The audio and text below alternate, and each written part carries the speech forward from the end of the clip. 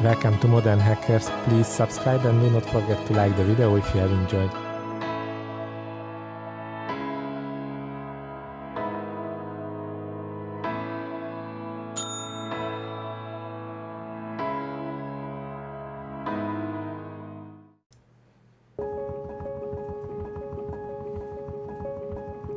Hello for everybody.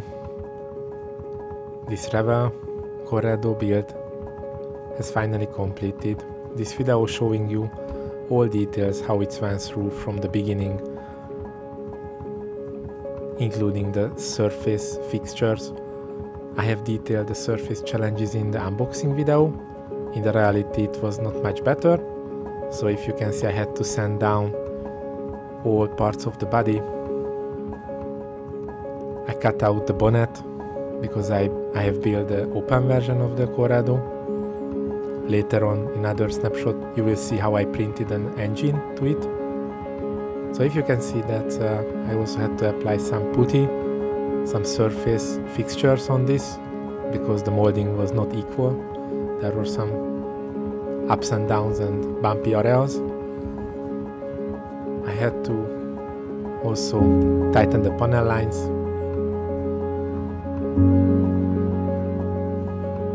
Believe or not, after I have applied these, it's become a real shape without seeing these major details. I have downloaded some interesting parts like a VR6 engine, wheels, rims, also brakes. I printed with Anycubic Photo Mono 6KS printer. It came out pretty well compared to the original kit. Also printed a steering wheel, a sports steering wheel for Volkswagens, a front panel, also a mask panel which gives much better optics, some background to the lamp, VR6 engine including the direct air filter, a better wheel because originally what was in the kit, it did not have a detailed brake in it. Due to the VR6 engine and the intake, I had to cut out the built-in molded air filter.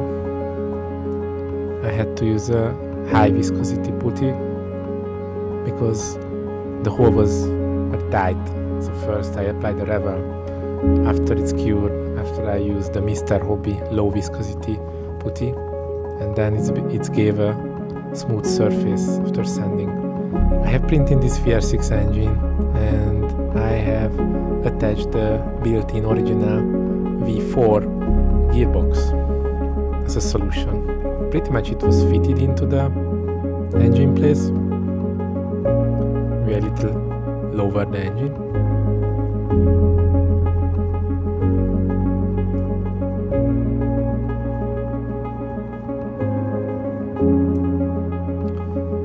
Applied the 3D printed brakes on the top of the built-in wheelbase.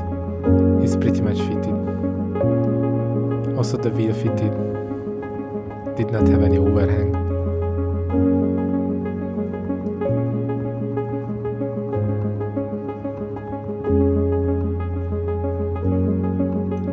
The only thing to mention that I had to cut out the brake calipers. This was the only way to fix. I a little bit lowered the brake calipers to fit for this size of wheel, because this 3D printed wheel is exactly the same size like the original one was given by Revell. Everything fit together.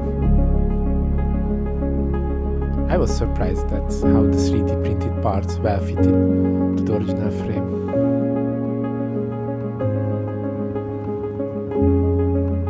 I was careful with the windows.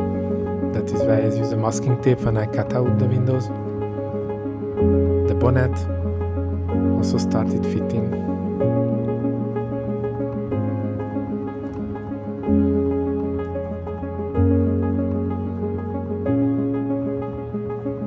Challenging part was insert the engine with exhaust pipes.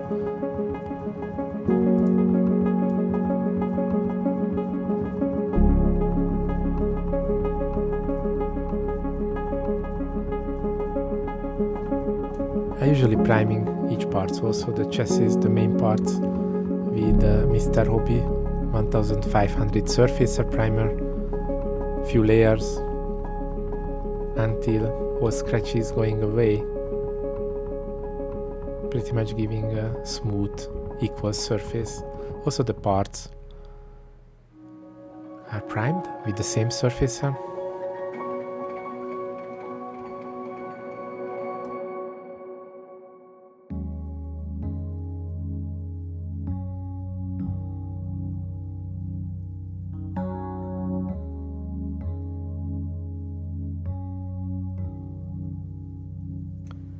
I typically use the grey surface primer. Especially it's good for the white or black parts. Sometimes challenging on the grey parts, but in that case you can use other color of primer.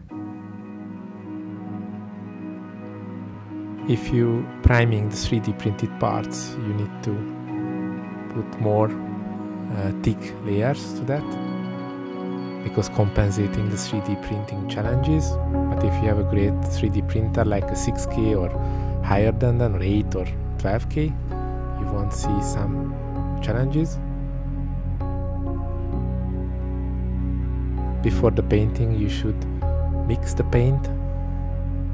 There are some beautiful mixers, electric mixers as well. You need to paint thin layers first, not for one round everything, just multiple layers. Don't forget, you will also later varnish it. Usually put roughly 3 layers of paint.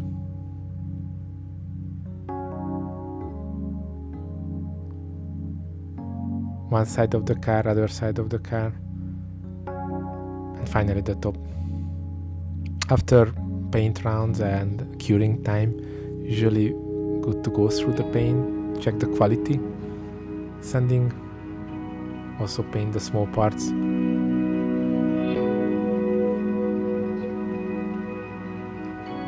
The engine area also needs to be painted with the same color red, so I had to mask out the wheels, the 3D printed wheels. I painted for flat black, including the wipers as well. This flat black Mr. Color paint giving kind of rubber type material feeling.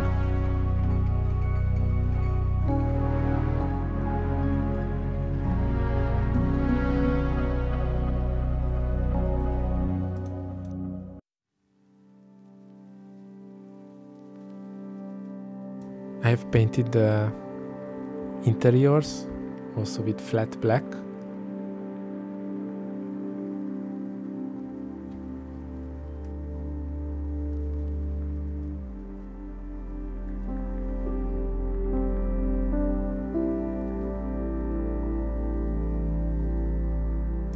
I was using Mr. Hobby chrome silver paint, and which I want to paint as silver. I use without black preparation, but I want to be really chrome type of look and feel. I put a black layer in between, so like the wheels got after the primer a glossy black paint, and only after the glossy black paint I started applying the chrome silver paint, and then the wheel became chromic, while the engine became silver.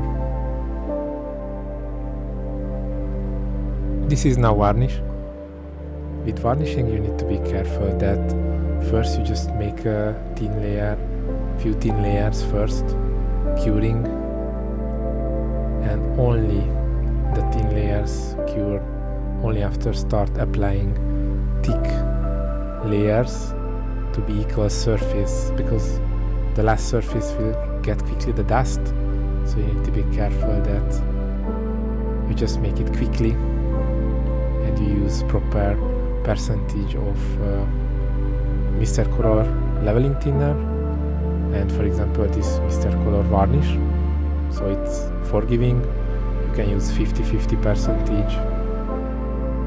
You can adjust to your airbrush, you can adjust to your air conditions, humidity, how you paint and what temperature you paint. You need to carefully monitor that it's really thinning out on the surface.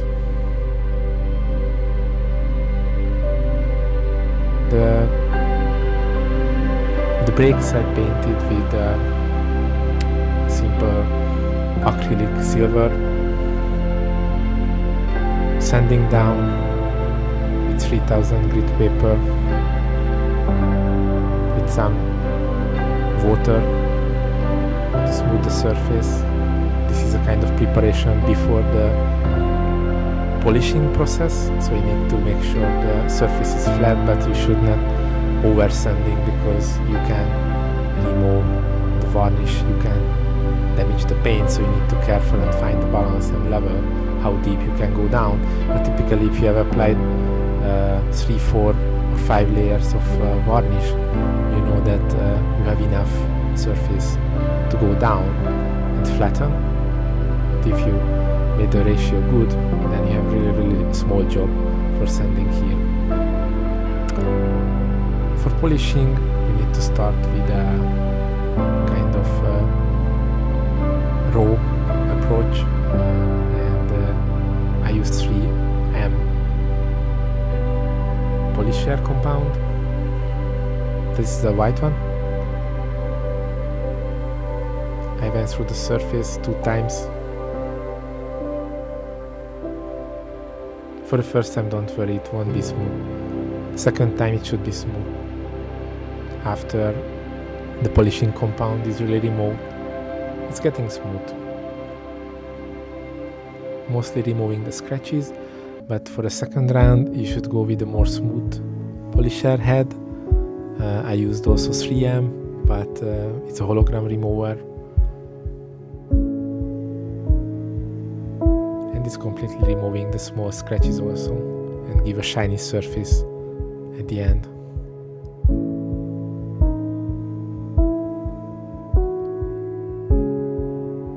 Don't forget that you should move continuously your polisher, otherwise it's killing the varnish, killing the paint, heating up the paint.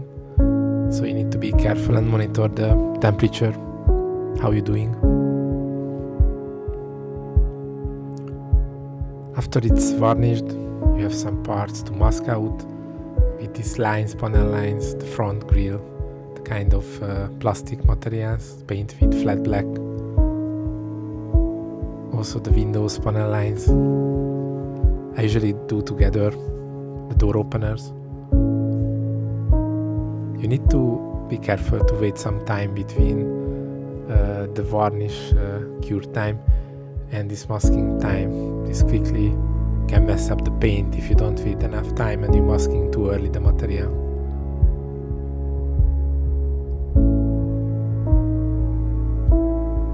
For the engine I have applied some cabling. These cables came from Hirobi. It's thin enough to simulate spark cables, electrical cables.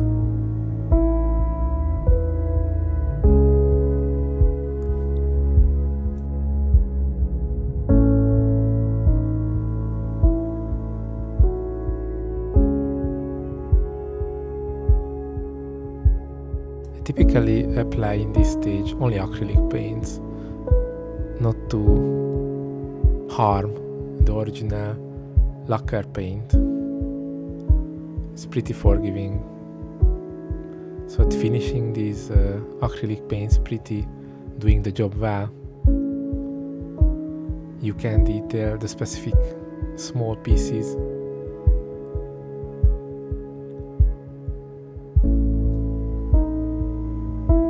You can use either Vallejo,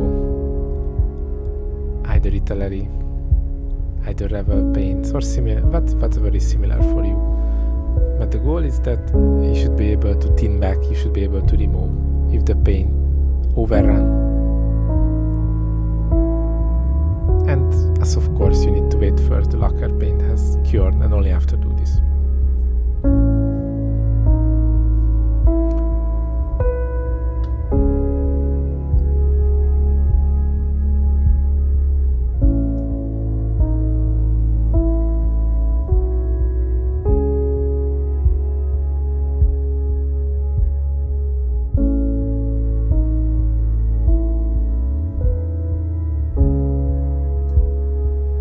if you apply the decals, it's always good to make earlier a scan about the decals that you are applying. If something goes wrong, you had a scan, you have scanned in to your computer, and if needs to be, you can reproduce. But anyway, don't forget, if you need a decal, you can contact the manufacturer who can send you a decal with a specific price tag. But I always take a scan anytime I need to reproduce any decal. It's just in case useful.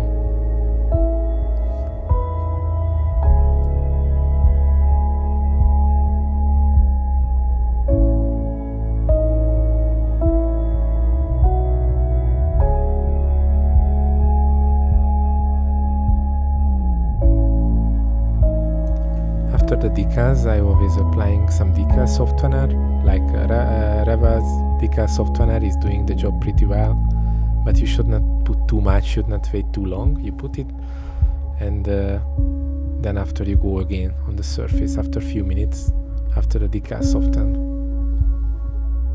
In this particular model, the window had to be adjusted with this additional panel line on the bottom. Also the top chassis I have painted with grey, the back lamps painted with silver, the back panel of the lamps, the inner front grille, it's a 3D printed one, and it has an inner surface I have painted with Molotov pencil paint, this chromic silver color. The VR6 logo is also available. This kit did not have a mirror sticker, so you had to paint it to your own.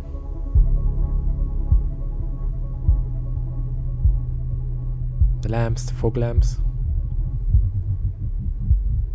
Painting the inner side of the rear lamps. I'm using AK colors on that. And also there is a small crossing between the lamp areas. I painted on the post to be realistic as much as possible.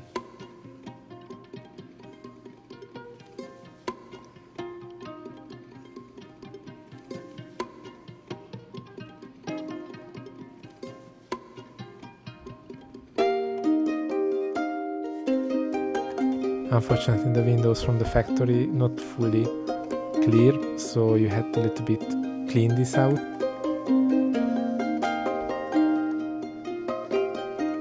But fitting point of view, the kit was fitted almost good.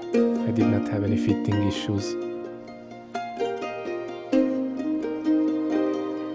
The bumpers looks nice.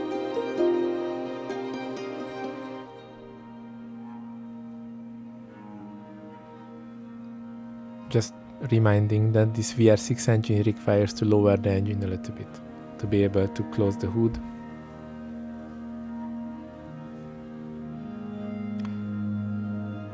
And the radiator had to be a little bit thinned down to fit everything correctly like a real VR6 swap. The hood also had to be a little bit sanded down and put some rubbers underneath to fit properly, not to move along.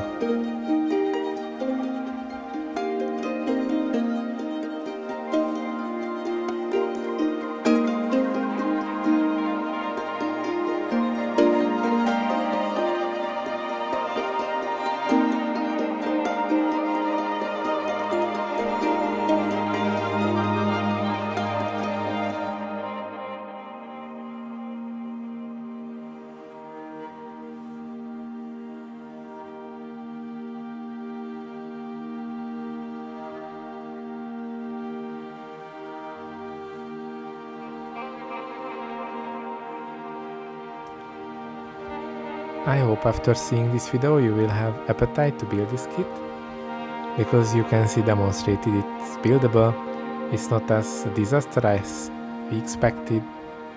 If you apply proper primer, proper paint, proper sanding time, preparations, maybe some 3D printed elements, you can make a wonderful job. Spend some time also for the detailing.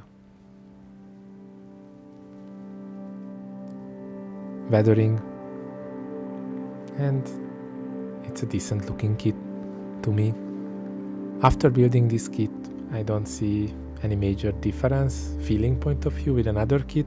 The only thing that the left and right windows are cut out by factory, because maybe Revell just remade this after a Cabrio one.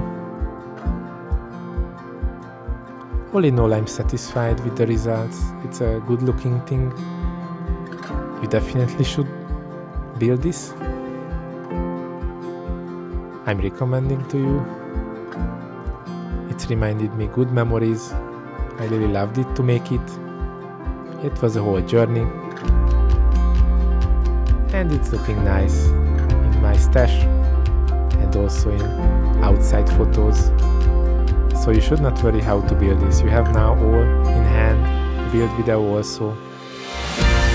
See you.